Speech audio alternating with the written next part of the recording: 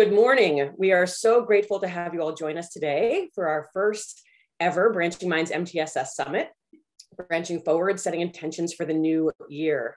My name is Maya Gatt, and I'm the CEO and co-founder of Branching Minds. I am that person because I was a classroom teacher who shook her fist at the world and said, there has to be a better way. There has to be an easier way to leverage the advancements from academia and technology to better support myself and my colleagues so that we could effectively support all of our students holistically.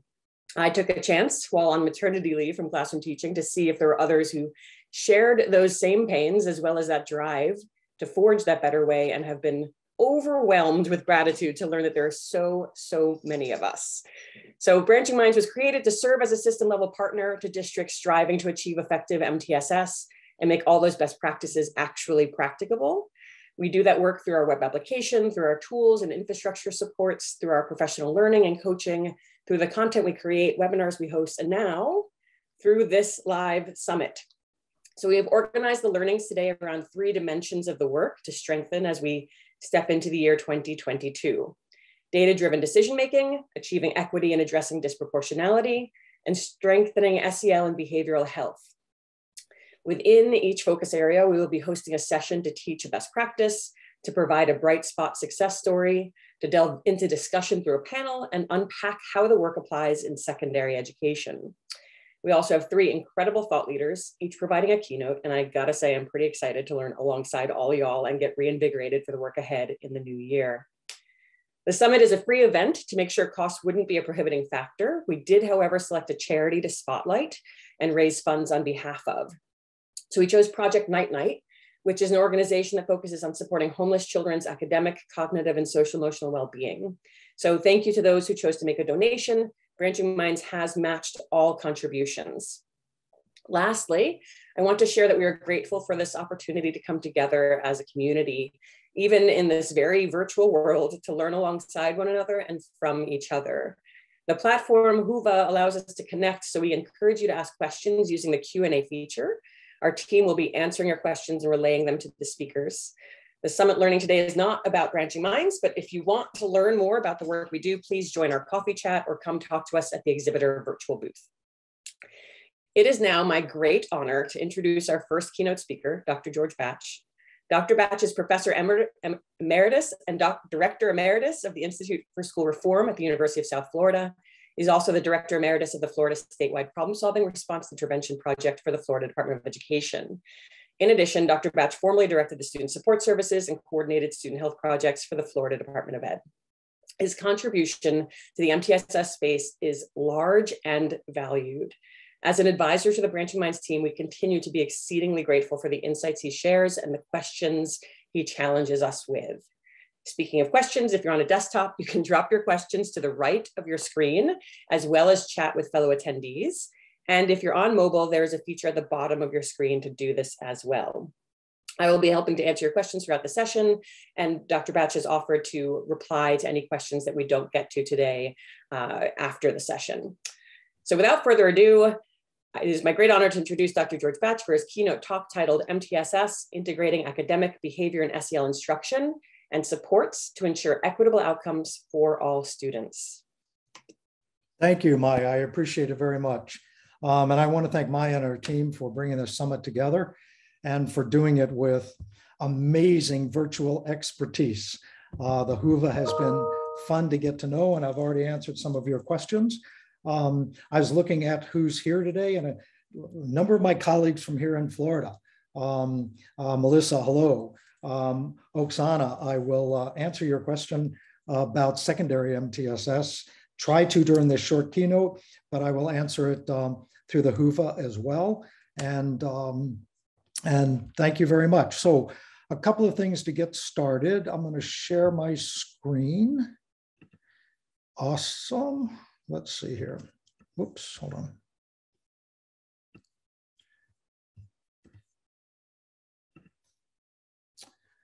Excellent. So we're going to get started. Some of you know me. I know some of you, and Maya has put down the gauntlet by asking me to do a keynote in 55 minutes.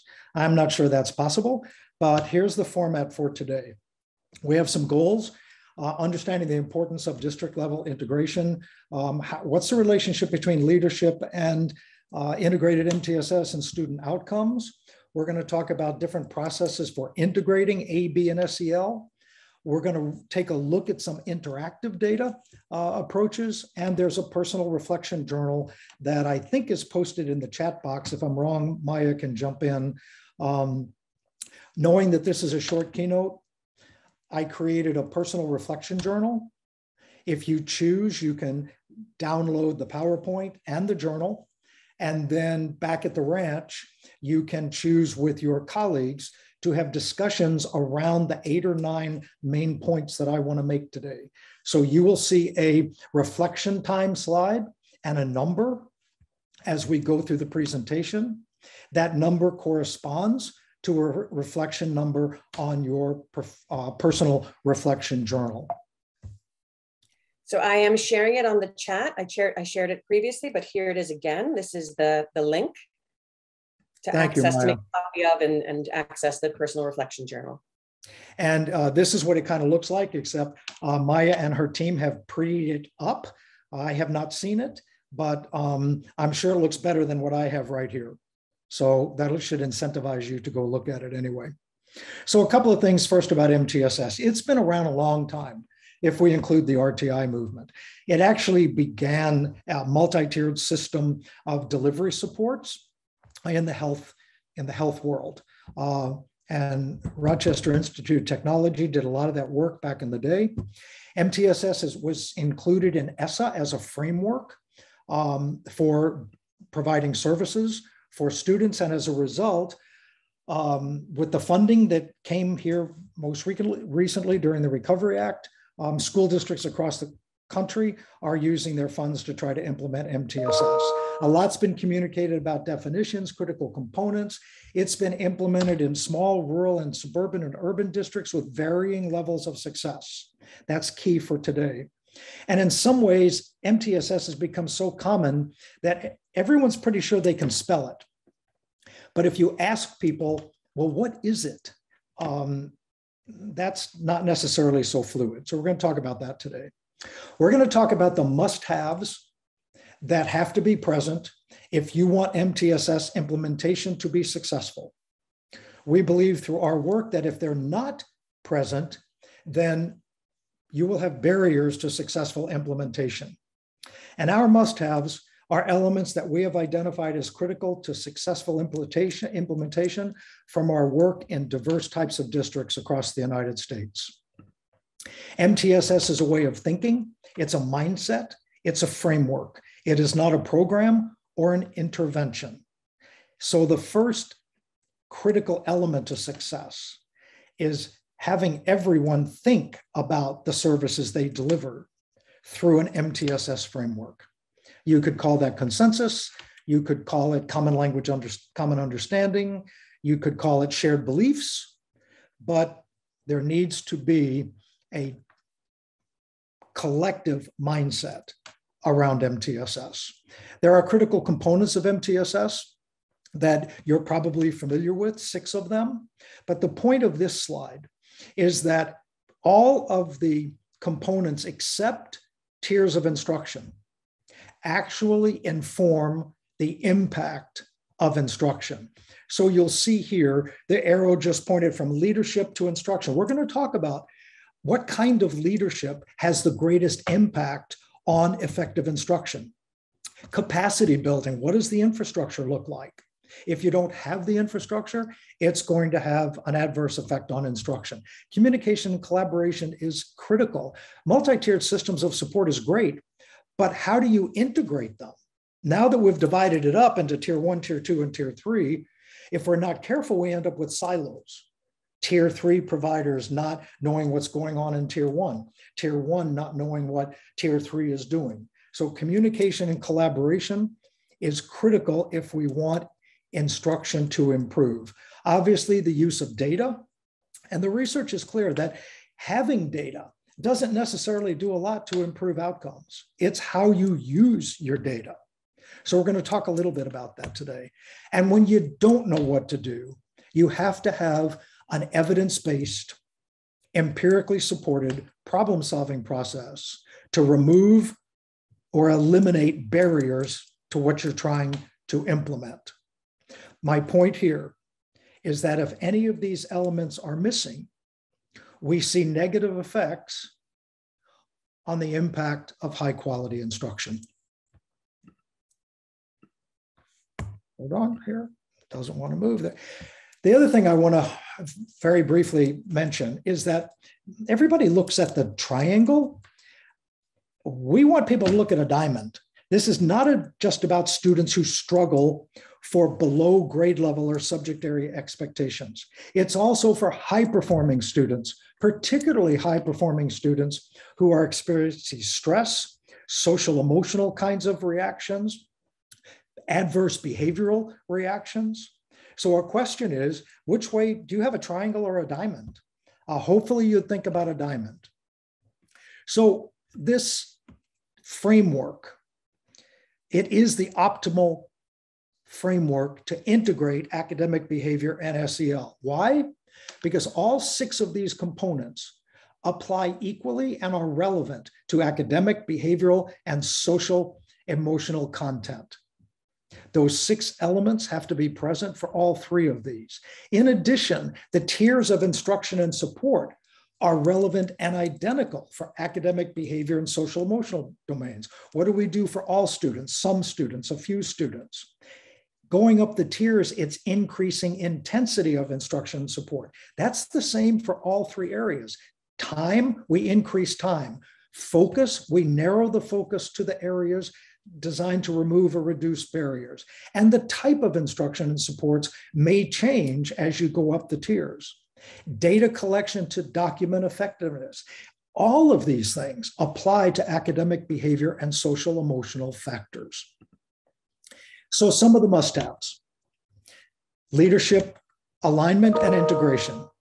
District office is organized and integrated and aligned to implement effective leadership models, strengthening instruction and supports in Tier 1 first, common language, common understanding, highly effective instruction in Tier 1, universal instruction, instructional strategies that are evidence-based for different demographics and needs of students simultaneously, an integrated lesson planning process to ensure all providers across the tiers are on the same scope, sequence, and pacing as Tier 1, database decision-making, and the district implements a comprehensive MTSS evaluation model. We're going to discuss many of these today. There must be a prevailing belief in the entire district and understanding that the purpose of this work is to ensure leaders and teachers have what they need to accelerate the performance of all students. I got a question earlier today, and I appreciate the question about how do you get Gen Ed involved. MTSS is a general education initiative. It has to begin on the Gen Ed side in order to sustain. The idea that special ed or an intermediate district or a special ed unit, special ed co-op can get it started and hand off the baton has been demonstrated clearly not to work. So we don't want to bring in Gen Ed. We want to start it with Gen Ed. We're going to talk about how to do that. All roads lead to instruction. If what we do doesn't improve instruction, if we don't use our data to improve instruction, if we don't communicate and collaborate to improve instruction, if we don't lead in a way that is related to improved instruction, then what we're doing, I think, is a waste. So here's the question in your next meeting, whether it's an IEP meeting, an MTSS meeting, a data review meeting. At the end of this meeting, what have we done based upon the purpose of that meeting to improve the impact of instruction? And if the answer is, we don't know, then there's work to be done. So must-have number 1, leadership alignment. There are 5 things that we want to do first before we begin implementation at the skill level. We want a Board of Education policy stating MTSS is the framework for schooling. We want the superintendent to be the face and the voice of MTSS. Superintendent's direct stakeholders are district level administrators and building principals. I was a principal for many years, and we don't want every building doing something different, because then we don't have equity. If the building you go to in a district determines how successful you will be, and that level of success isn't uniform, then we have lack of equity and access. District strategic plan incorporates the MTSS components. The district leadership team is assigned allocated time to do the MTSS work, and the district needs to develop their own definition of MTSS. So the next number of slides are examples of districts we have worked with, board policy examples, strategic plan examples, and most recent district that I'm working with, their definition of MTSS as of October of 2021. So take a look at those. Reflection time number one is basically asking you to reflect on your district infrastructure and readiness to do MTSS. The relationship between academic behavior and SEL has implications. How we implement it at the building level has implications for the district office. Let's remember this. Every task we ask a student to do has three components to it. Does the student have the skill to complete the task? Whether that's an academic skill, whether it is a cognitive skill, whether it is in the student's behavioral repertoire. Do they have the skills? It's from the behavioral perspective, can't do, won't do, right? Do they have the skills? The second is, does the student have the behaviors to organize and implement the skills? And if not, what teacher practices can scaffold student success? And lastly, does the student have the social emotional learning skills to engage the task? And if not, what do we do to sustain student engagement? So a student may have the skills, they may have the behavior, but their social emotional mindset at the time prevents them from engaging the task. The point here is that all three of these are involved in every task we ask students to do.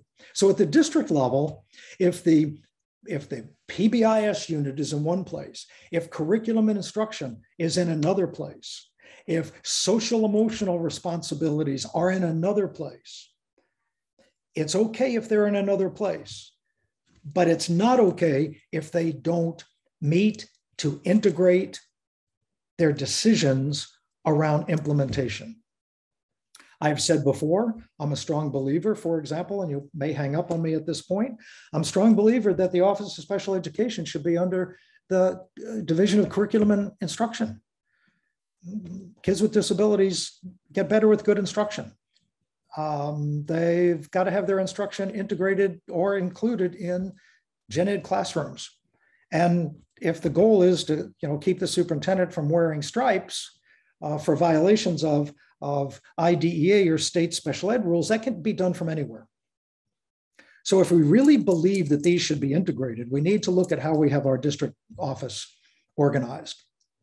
Remember this, when the demand of a task is greater than the student skill level, then that task itself serves as an antecedent for both behavior, escape avoidance, and social emotional outcomes. So how can we separate a behavior team from an academic team, from a social emotional support team? We can't, and we shouldn't. So it doesn't make sense that the district units of curriculum, behavior, SEL operate in isolation. How does that superintendent ensure that the divisions in the district office make every decision together when it comes to students? Because skill, behavior, and social emotional is involved in every one of those decisions. So this second reflection is really asking you to take a look at the district organization. Is the organization in your district a barrier to the implementation of an integrated MTSS? And if so, what are your thoughts about how to deal with that? Must-have number 3, effective leadership models that are empirically related to positive student outcomes and staff engagement. So here's reality. Leadership explains about 25% of what predicts variation in student learning across schools. Classroom factors explain more than 33%. So between these two factors, leadership and classroom, we have control over 60% of what explains the variation in learning across schools. We don't have control over some community things. We don't have control over some family things. We do have control over this. And if leadership, the model of leadership at the district, but most importantly at the building level, does not reflect models of leadership that grab that 25% for improving student learning across schools, we're leaving 25% of what can help students on the table. That puts more work on teachers. Teachers have to do more than their 33% if we leave 25% of the leadership on the table. We can't do that. And a good superintendent understands that different approaches to leadership have different outcomes for students and staff. So what is the primary function of leadership? Provide direction and exercise influence. And those of you out there and those of us who have been in district and school leadership roles, whether you know what the research says or not, you come to understand this. You provide direction and you exercise influence so that direction becomes a consensus. Notice it says exercising influence. This is not collaboration. It's collaboration. So the type of leadership does matter. Collective leadership, and the definition is down at the bottom, has a stronger influence on student achievement than individual or hierarchical leadership. Higher performing schools award greater influence to teacher teams, parents, and students, the student voice. School leaders have an impact on student achievement primarily through their influence on teacher motivation and working conditions. So, working conditions. How can you implement MTSS if the staff doesn't have the time to collaborate and communicate? You can't. And teachers' motivation, ensuring that teachers get frequent, positive feedback and supports for work that may be a heavier lift. When I was a building principal, I spent the vast majority of my time in classrooms, not in my office. And being involved with teachers in the moment, having protocols for behavioral disruptions where teachers are supported, teachers are given the choice. Do I handle this student and the principal take over the class? Or do I want the principal to handle the student while I keep teaching? Those are all courageous conversations that good leaders have to keep teachers motivated in difficult times. Rapid principal turnover has moderately negative effects on instructional climate. And rapid principal turnover explains a modest but significant amount of variation in student achievement across schools, unless the principal coming in continues the work and the same belief and leadership style as the principal who is leaving. Harvard Ed has done some wonderful work on looking at the effect of school improvement initiatives in the face of principal turnover. And in one study that has become pretty well known, they determined that when a principal change occurs in the middle of a school improvement initiative, all movement toward that initiative and student growth stops for approximately 18 months. So this whole issue of leadership is critical when you're implementing MTSS. The influence of parents and students is significantly related to student achievement, obviously, and student achievement is higher in schools where teachers share leadership and where they perceive greater involvement by parents. The idea that a teacher is not supported by the parents because they're not involved is devastating for teachers. It's very difficult for them to maintain their motivation in the face of that. So here's some references you can check if you wish. Reflection time Number 3 really asks you to focus on this whole issue of leadership style, and are you getting the full 25%? Must have number 5, consensus around common language, common understanding of using MTSS. It addresses the collaboration and communication. So very quickly, a quick primer. The tiers are differentiated by time, focus, and type. More time as you go higher, narrower focus, and perhaps more targeted type of instruction. We've already talked about what kind of tier do you want to have? Is it going to include everybody or just some students who are struggling for grade level performance? Remember, this is from US DOE, that specially designed instruction for students with disabilities in special ed occurs at all levels of the triangle, not a separate tier. So tiered systems of support, the mindset. What do all students need? What can everybody do to support all students? What do some students need? What can everybody do to support some students?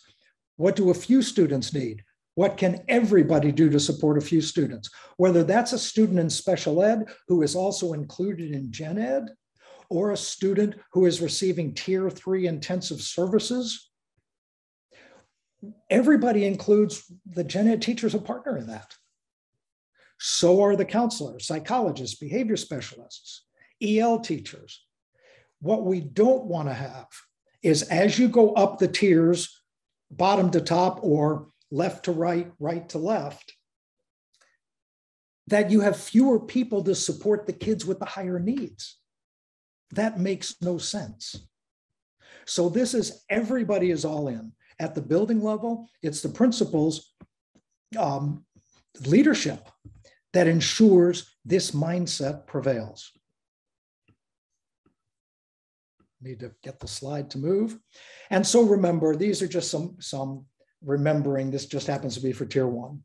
Tier 1 is the fewest minutes of instruction, because if you go to tier 2 or tier 3, it's more. The focus, it's the broadest focus. Take the 5 big ideas of the critical components for literacy: phonemic awareness, phonics, fluency, vocabulary, and comprehension. As you go up the tiers, you're likely to focus on one or a few of those. And the type of instruction, it should be universal, driven by universal design for learning strategies, and it has the fewest formal assessments. The other tiers, you're intensifying them. So here's what I like to do when we are working with the district in the beginning stages. After we're sure that we've had a lot of time to discuss what the critical elements of MTSS are, what the purpose of it is, what it looks like, the difference between the tiers, etc. We ask people in the room to get into dyads, and we give them 30 minutes to develop a 1-minute elevator speech. And we give them this scenario. You are in the central office, you're getting on an elevator or walking down the hall, whatever, and a teacher says to you, I heard the district is thinking about implementing MTSS. What is that? And you have 1 minute to engage that person. It's a tough task, and it's a great exercise, so you might consider it. So alignment and integration across the tiers. Remember, all roads lead to tier 1 for everyone, regardless of where you're getting support, more intensive instruction, everything leads to tier 1. So why is tier 1 so important in MTSS? Because it sets the scope, sequence, and pacing of instruction for all students. It determines the curriculum aligned to standards for all students. It sets expectations for behavior, engagement, and social emotional skills for all students. It determines the instructional and support strategies for all students in tier 1, and it provides leadership and support for inclusive classrooms or not. So everything we're going to be doing in tiers 2 and tier 3 has to play out in this environment created by tier 1. And if it doesn't, if kids getting tier 2 and tier 3 level of supports do not improve in tier 1, then those supports are ineffective. All roads begin and end in Tier 1. And for that reason, when you implement MTSS, at least the first year, Year 1 is Tier 1. Must have improved core instruction for all students first. You cannot intervene your way out of instruction in Tier 1 that's not effective for the students that you're concerned for. You simply cannot. An IEP and a special ed teacher cannot fix a student with disabilities. It takes everyone, and Tier 1 plays a critical role. You're well aware that one of the best predictors of student growth for students with disabilities is level of inclusion. Not a seat, not a place, but inclusive instruction. So Tier 1 has to improve first. I'm going to show you, there's a lot of research studies that document this relationship, but rather than show you the research studies and give you the statistical numbers, I want to show you some district stuff. A strong relationship exists between the performance of all students and performance of diverse learners. And I have a bunch of these, but in the interest of today, I'm just going to show you two. This is grade 4, District A, ELA progress. On the left side, all students. This district grew 20% in the performance of students in roughly 3 assessment windows, 2 to 3 years. Look on the right at the rate of growth of students with disabilities in grade 4 in that district. The lines are very similar in their slope. Now look at District B in the same state.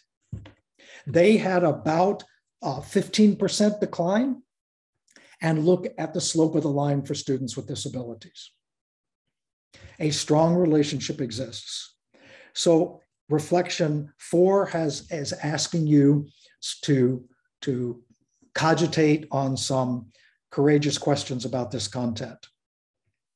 Must have number 6, highly effective integrated instruction and support strategy starts with Tier 1. We cannot separate academics, behavior, and social emotional.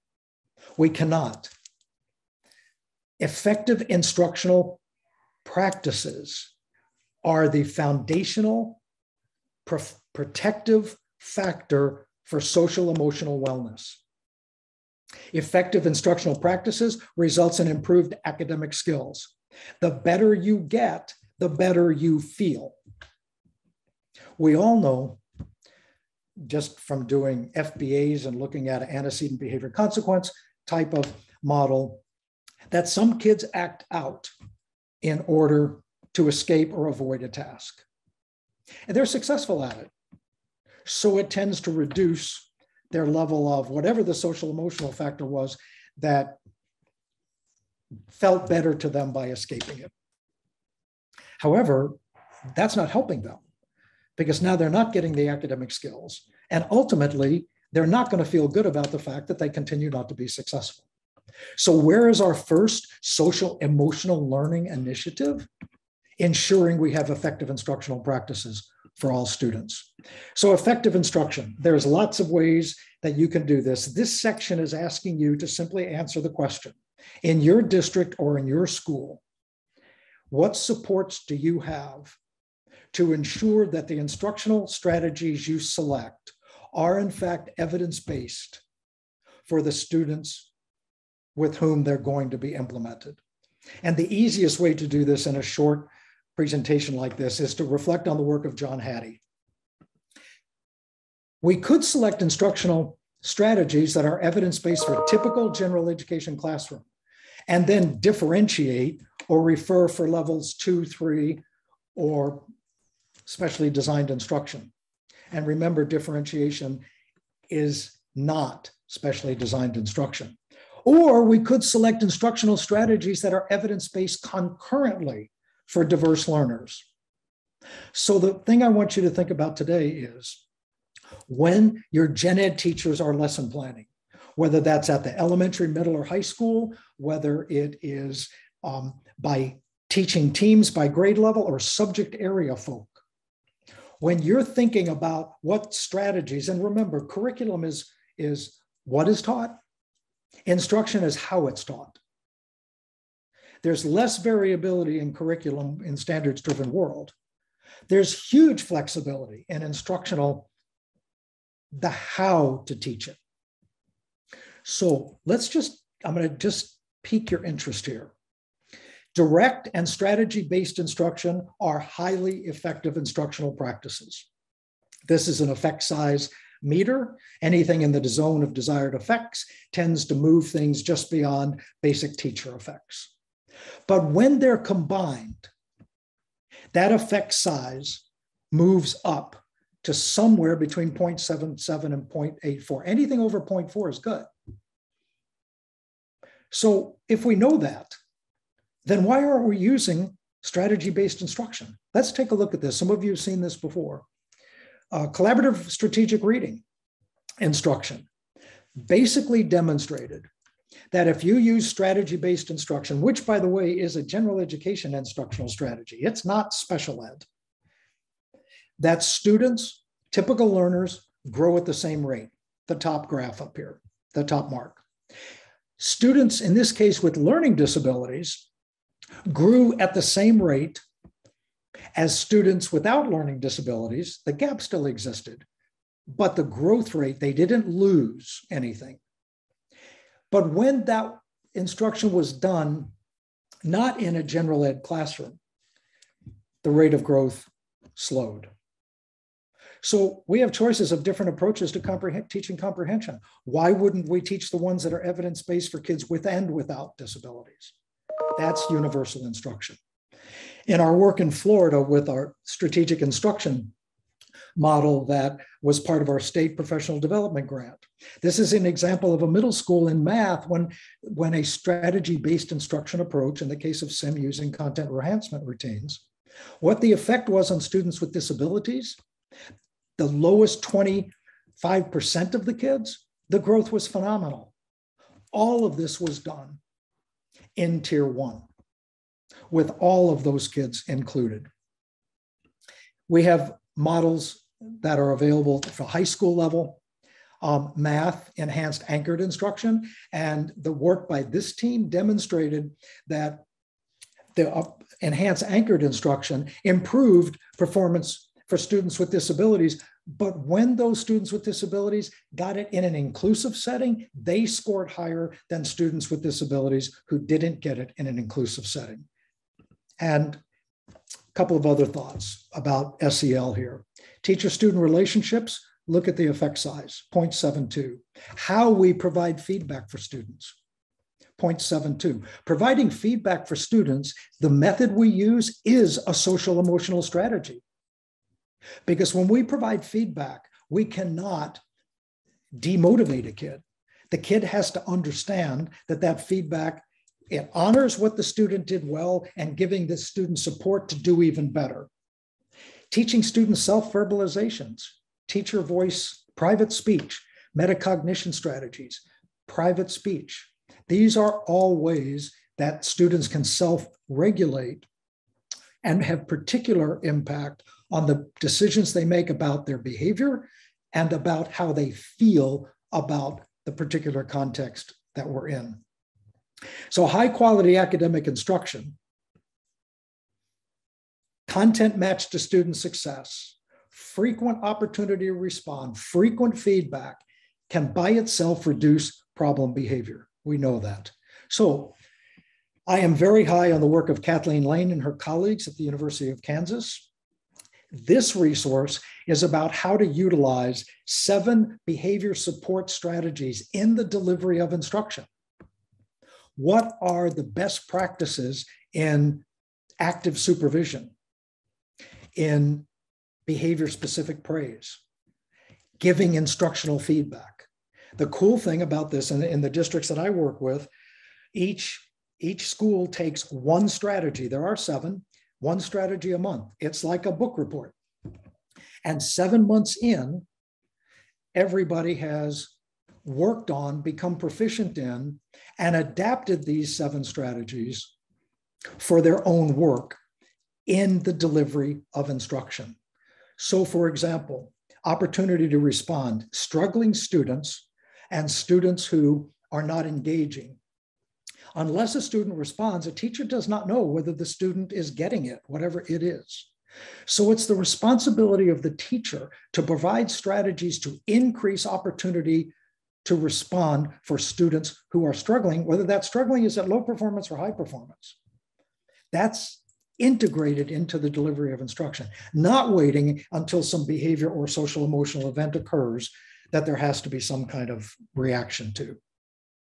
So I would really like you to think about in this reflection 5, do we have universal instruction? How do we know that our instruction is effective for the students we want to work with? Are we aware that the instructional strategies we use for our curriculum in Tier 1 can in fact be one's evidence-based for multiple groups of students simultaneously? Lesson design and delivery. Lesson planning is how teachers determine how they're going to do the what. But in a multi-tiered system, you can't have a special ed teacher delivering specially designed instruction out of the scope, sequence, and pacing of instruction that student is going to encounter when they're in Tier 1. You can't have a reading specialist working on vocabulary for a student that struggles with vocabulary when that vocabulary is out of some box. Why aren't we working with the vocabulary that the student is actually exposed to in Tier 1? And unless the different providers, including counselors, school psychologists, behavior specialists, speech therapists, unless they're aware of what the task demand is in Tier 1, they can't help in a way that is going to help that student use those strategies in Tier 1. And unless that general ed teacher is aware of what is going on with these other service providers, that teacher has no idea how to incorporate what those other providers are doing in that general ed classroom. I firmly believe that the biggest strength of universal design for learning, the principles, are in guiding our lesson design. The 3 principles, I'm sure we all know these. How do we use different ways of presenting materials and tasks for students that have different skill levels? I'll give you an example. 5th grade student reading at the 2nd grade level. There are ways to find out whether students know the vocabulary for words that they can't read, but they use their words, use those words correctly every day, even though they can't read them. So how do we ensure that kids have equity and access to overcome the barrier of a fluency issue? We don't keep them reading at their level of fluency. We find approaches that enable them to bypass their fluency issue in order to have equity and access to the content. Students who can't read very well, not fluent, typically can't spell above that level of fluency unless they memorize a series of letters or phonemes. So why would we ask students to write something for a 5th grade assignment when their fluency level is 2nd grade? How do we get around that? And then the last thing is, for when we construct these lessons, how do we know that we're going to recruit interest with students based upon culturally responsive issues, ensuring student choice, sustaining effort and self-regulation, if we don't think about that? So here's a task I do when I do work with schools on integrated lesson planning. We have teachers at tables, and I ask the teachers to think about a lesson that they're going to be presenting tomorrow. Give them a couple of minutes, ask them, raise their hand when they have that lesson. I ask them to take out a piece of paper and a writing instrument. I then ask them to close their eyes, pick up the pencil, close their eyes, and see themselves teaching that lesson. And when they see themselves doing it, raise their hand, not the one with the pencil. I then ask them, write down the first names of all the students who are not engaged in your instruction. And they write down typically 20% of students. And then I asked them, if you knew who these students were, why did we not make provisions for that when we did the lesson planning? Why do we wait until they're disengaged to do something? We should have built in, utilizing these three principles, what we were going to do for those students to ensure their sustained engagement. So food for thought about UDL. There's a number of integrated lesson planning processes out there. These steps basically describe the flow. Step one is all teachers involved with instruction for a greater subject area attend an integrated lesson planning. We do it once a month. We use Google Docs to post those lesson plans. And if they get changed, then when the gen ed teacher changes them, everybody else gets a prompt to go in and look for the changes. Non-tier one personnel meet to plan their scope, sequence, and pacing of instruction based upon what they heard at the lesson planning. The teachers in tier one and the other tiers, whichever ones they are, and specially designed instruction, communicate their lesson plans with level one teachers. And those level two, level three, SDI teachers, EL teachers, they spend time observing their students in tier one to see whether or not what they're doing with the student makes sense and whether or not that student is transferring that to the gen ed classroom. Indiana has a really nice lesson planning guide for all gen ed teachers. You can look at this later, but the last three questions ensure that in each lesson planning, they have to address what technology is used to increase access or deepen learning, to ensure that students have access and are able to engage appropriately in the lesson, include all aspects of student diversity, and what evidence-based strategies for differentiation for all students can be provided. Best differentiation for all students, universal instruction. So this reflection 6 is really asking you to take a deep look at your lesson planning and instructional practices to ensure consistency and continuity across the tiers. Must have number 8, using data to demonstrate relationships between critical factors.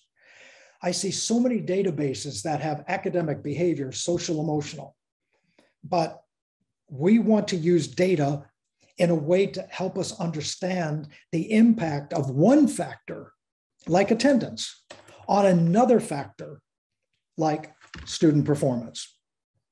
Academic engaged time is a fundamental principle here because academic engaged time is the best predictor of student growth.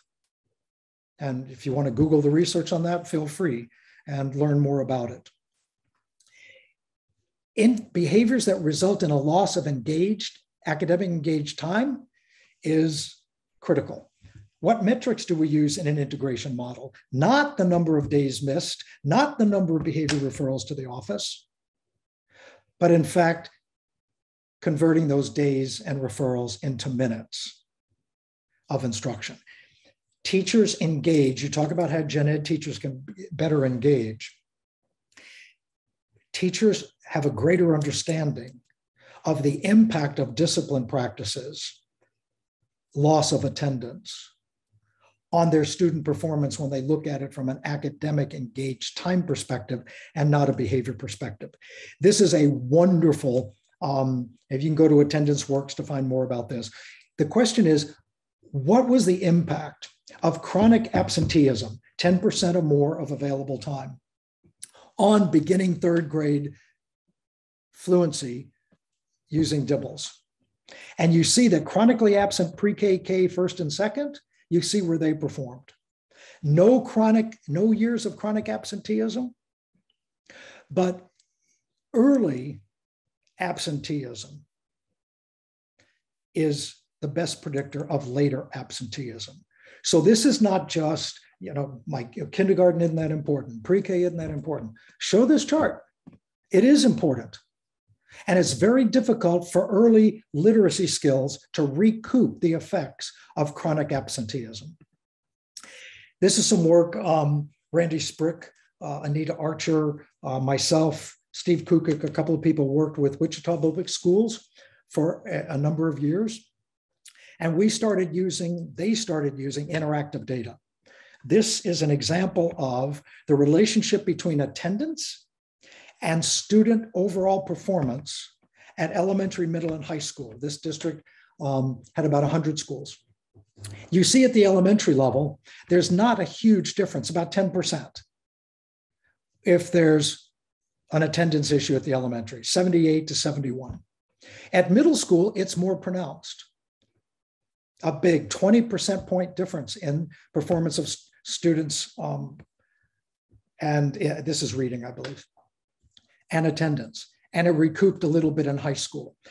What we've learned is that things that go awry have the biggest adverse impact in middle school, but you probably already know that. Now look at the effect of math. It doesn't look like reading. Reading looks pretty good. Math does not, even at elementary.